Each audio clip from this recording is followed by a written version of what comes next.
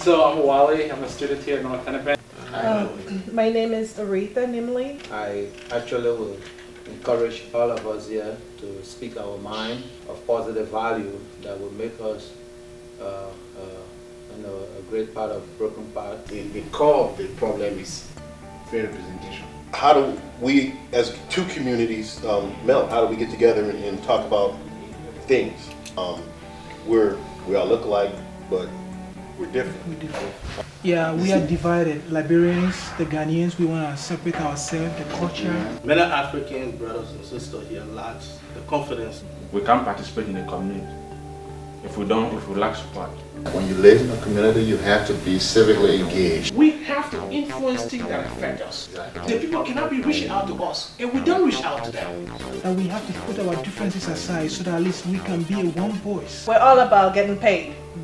So sometimes it's not all about getting paid.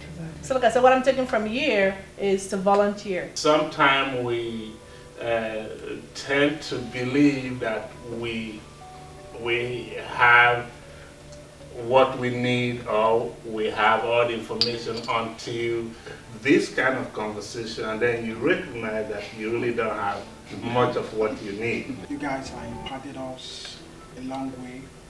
You guys have really put something in us. Because first I didn't even know how can I involve in a community. But because of this discussion, I think I've known a lot, and I really want to say thank you.